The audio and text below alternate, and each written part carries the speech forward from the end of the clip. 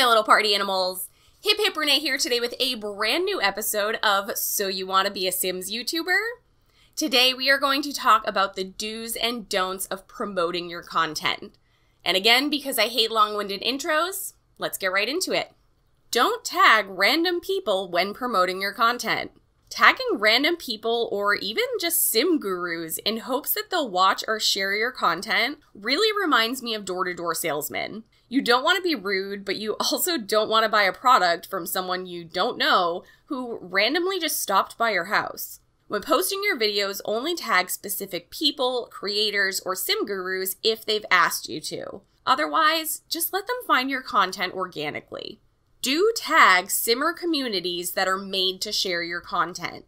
There are tons of communities out there, especially on Twitter, that ask for people to either tag them or use specific hashtags made by the community in their posts. These groups are generally followed by other Sims content creators and people who enjoy The Sims in general, and it's a great way to promote your content in a way that's not only allowed, but encouraged. Examples of these groups include the Sims creators community, who use the hashtag #ShowUsYourBuilds and #ShowUsYourSims, the Sims streamers and YouTubers who use hashtag #SSYShare, Sims Federation, Simmers Digest, the Plumbob Academy, and even Sim Guru Nick says he enjoys being tagged in posts. Don't promote on other people's content. This one really can't be said enough. Unless a creator specifically states in their video that they want you to post your channel in the comments, do not ever comment on another creator's video just to link your own channel. Their content is not a resource for you to promote your own work, just as your videos are not a resource for other creators to post their work. This also goes for posting in Facebook groups, Reddit communities, and more. When someone else posts a video in one of these groups, it's their turn to shine. Don't try to piggyback off someone else's success for your own success. Do comment on other people's content. Comment on other Simmers' content. Did you enjoy their speed build?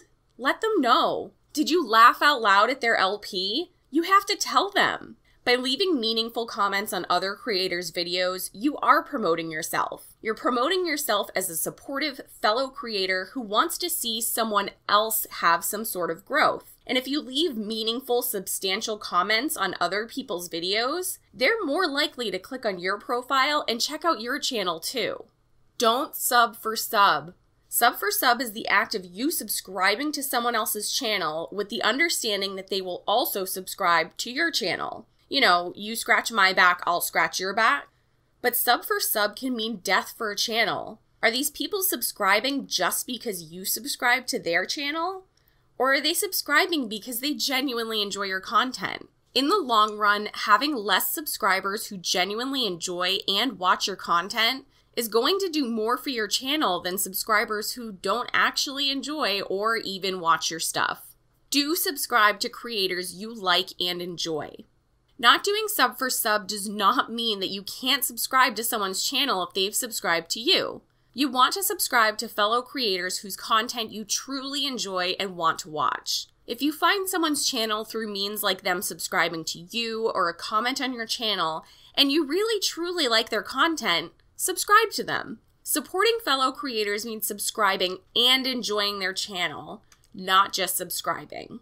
Don't link drop. This again goes for all sorts of places, Twitter, Reddit, and especially Facebook. Link dropping is the act of posting just a link to your recent video with no other information attached. If you're looking to share a new video you've created, don't just join these groups to post a link and run. And in fact, Facebook groups like the Sim streamers and YouTubers and Honest YouTube Promotion don't even allow you to just post a link. It's okay to post a link to your content in various groups, but spend some time creating a short description specifically made for promoting. Do write up a short description when promoting. Instead of just posting a link to your content, write up a short description of what your content is about, as well as a question or a call to action. The question could be as simple as, who's your favorite townie on a townie makeover video?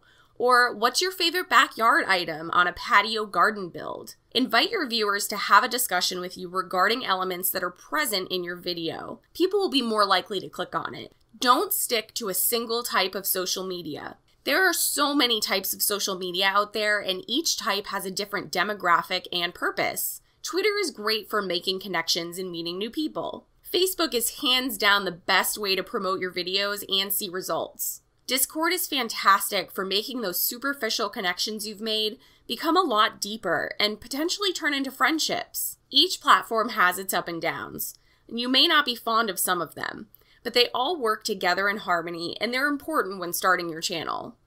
Do test out the waters in social medias you don't often use. Not a fan of Facebook? That's okay. But according to my analytics, 60 to 70% of my external traffic comes from me sharing my videos in Facebook groups. There are many large simming communities on Facebook that all actively encourage you to share your builds, sims, funny stories, and videos. Many people disqualify Facebook because it's for old people or it's a dying platform. But if you branch out to these platforms you're not fond of, you might find creators that you wouldn't have met otherwise. Don't DM people to ask them to follow you. Don't slide into someone's DMs and ask them to follow you. This is extremely intrusive and actually accomplishes the opposite of what you're intending. Unless you've been asked, it's general etiquette to stay out of someone's DMs, especially if you don't want to actually talk to them. You're just hoping they'll visit your channel. Do network and make friends. Networking and making friends in the simming community is my favorite part of being a creator.